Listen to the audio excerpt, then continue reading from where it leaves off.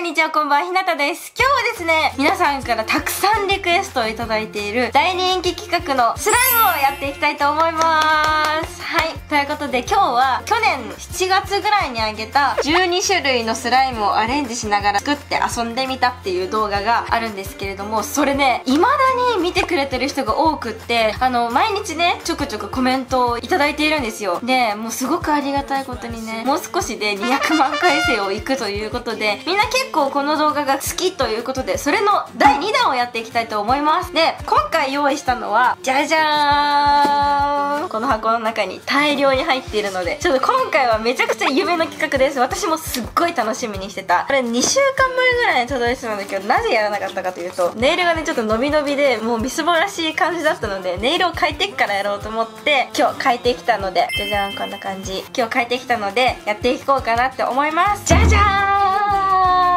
ーん、こんな感じ。これ出しますね。これ超テンション上がる。これかな、プレイハウスっていうこのねスライムセットを買いました。ということで今回はこちらのじゃん、このね可愛い箱に入っているスライムセットの中身を使ってスライムをアレンジしていきたいと思います。ちょっと何がいろいろ入ってるのか気になるので、早速手元を映しながらやっていきたいと思います。それじゃあどうぞ。はい、こんなにいっぱい入ってます。プラスこれと、あとねメラミンスポンジ3つと七輪の上に置く網が入ってました。全部一回出してみようか。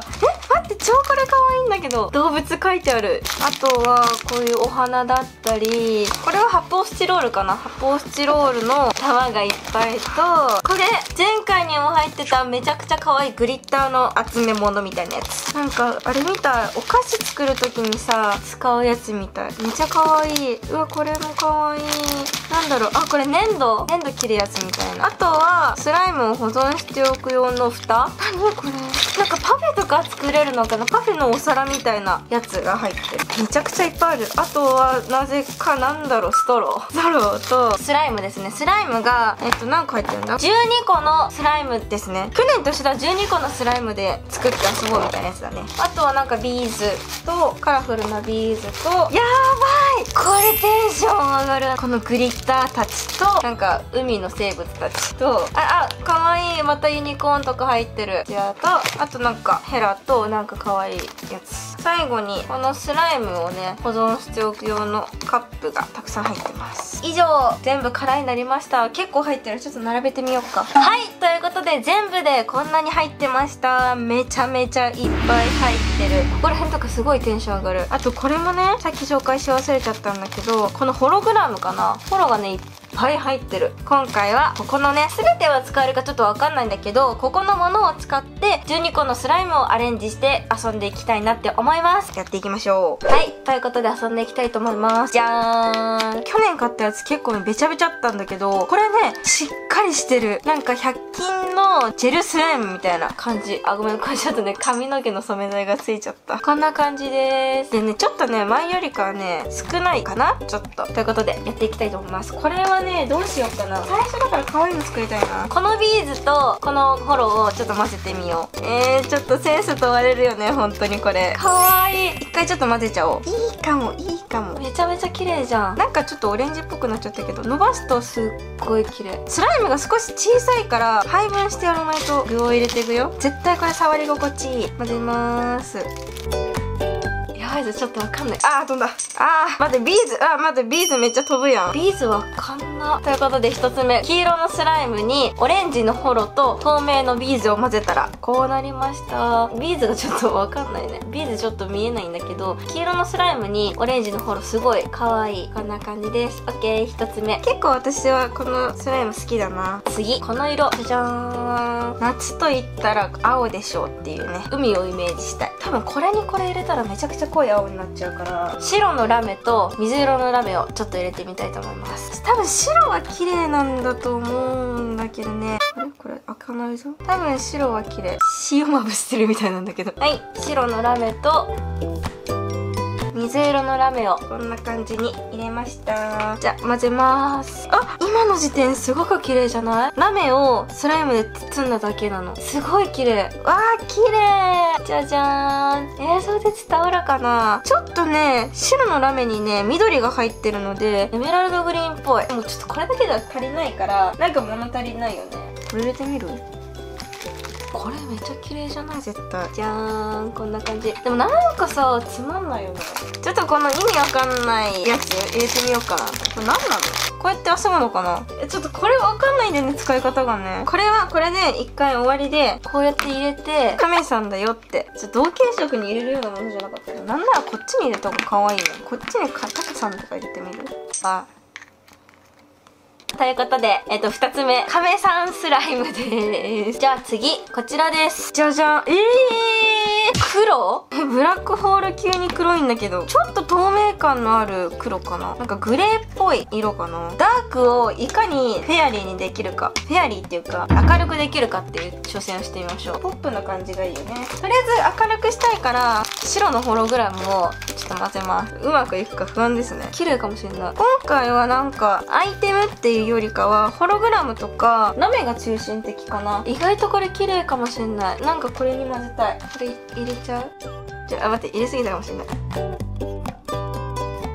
なんか病気っぽくなっちゃったんだけど、でもこれはこれですごい触り心地がいい。3つ目のスライム、黒のスライムだったんだけど、白いホログラムとちっちゃい発泡スチロールの玉を入れたら可愛いハートにすれば可愛いかな。可愛くなりました。これね、見た目どうこうっていうよりかね、小さいね、この発泡スチロールがね、すごい触り心地がいいから、触り心地がいいなっていうスライムでした。それでは次、こちらです。これなみなみ入ってない？なんか個体差があるのかな、このスライム。最初に作ったやつとさ、気がおかしいもん。なんか個体差あるみたいだね。ということで、緑です、次は。緑は本当にスライムっぽいよね。ザ・スライムっていう感じ。メラミンスポンジをね、この前でかすぎたのね、切るのが。だからちょっとね、小さめに切ろうかなって思って、ちょっとメラミンスポンジ小さめに切ろう。スライムは外国のやつなのに、メラミンスポンジは日本のやつだったの。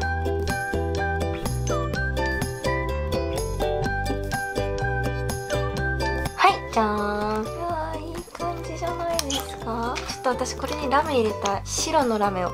砂糖ですね。砂糖をまぶしたいと思います。少しね、ラメが入ると綺麗。ナタデココスライムの出来上がりです。私結構スライム界の中でもね、メラミンスポンジを使ったスライムが好きなのね。今4つ作ったんだけど、4つの中で結構レベル高いです。じゃあ次、こちら。じゃーん。ピンクですね。オレンジっぽいピンクかな。画面に通すとあれちょっと赤っぽいかもしれない。普通にこれノーマルでも気持ちいいんだよな。何も入れたくないっていうのはちょっとある。で、ちょっとこれは結構フェアリー系にしたい。発泡スチロールの玉を少しだけ入れます。これね、入れすぎちゃうと結構大きいから主張激しいかなって思うので、こんぐらいを入れて、食べれそうだけど食べれないやつを入れたいと思います。じゃあ混ぜます。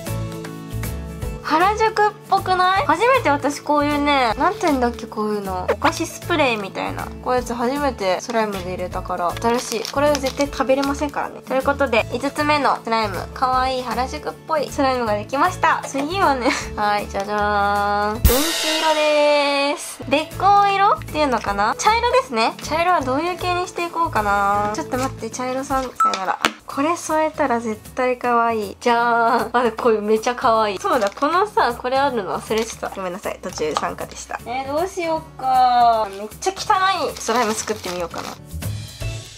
どうでしょう。見た目すごい汚いです。これね、混ぜる時がね、一番綺麗なんだよ。なんかこういう石ありそう。汚いんだけど、それもよく見えてきちゃう。まひったのかな。はい、ちょっとこれはごめんなさい。ちょっと汚くしすぎました。ということで、茶色のスライムでした。ごめんなさい、汚くなっちゃいました。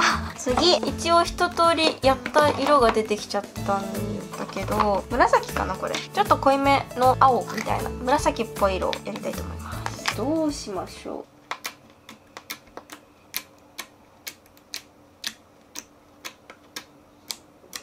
う。どうかな。じゃーん。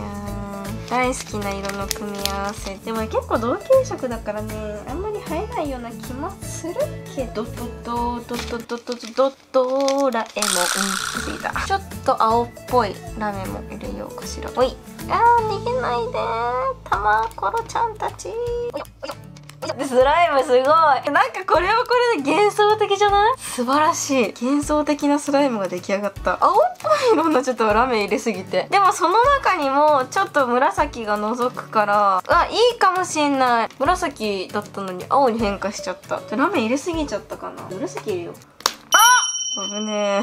全然紫にならない。でも光当てるとちょっとね、メタリックっぽくなりましたね。青の時は普通の青のスライムになっちゃったなって思ったんだけど、紫入れたらなんかメタリスライムみたいな、メタリックスライムみたいになりました。ちょっとこれ気に入らなかったの失敗しちゃった。この2つちょっと失敗です。次オレンジ。キラキラが大好きだからな。結局ラメとかホロとかいっぱい入れちゃうんだよね。発泡スチロールよりこういうホログラムとかの方が好きなのよね。これ入れての少しだけメラミンスポンジを砕いてみる。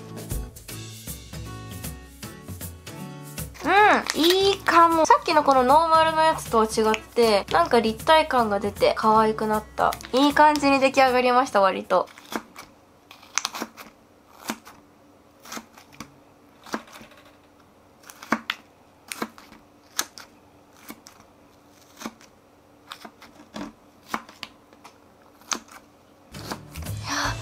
ごめんなさい、まだあった。白があったんだ。真っ透明。これはね、何入れようかな。入れたものの色になるから紫のホログラム入れていいですか？